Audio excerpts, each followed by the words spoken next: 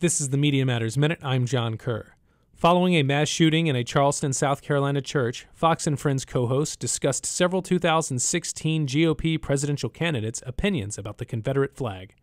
During the conversation, Elizabeth Hasselbeck baselessly claimed, "One person who's remained quiet on this is Hillary Clinton, and it's interesting being a presidential candidate that she's moving forward. She has weighed in, hasn't she? Said anything. She has been hush on this, but this might be why. It could be because Bill Clinton, her husband, signed a law honoring the Confederacy in Arkansas about the flag's design in 1987. It was just in a tough spot to have to defend her husband's position I actually back don't then, think right now in the light of what happened. Yeah, 87? In South Carolina. However, as the Clinton campaign pointed out to BuzzFeed, Clinton unequivocally told the Associated Press in 2007 that she would like to see it removed from the State House grounds.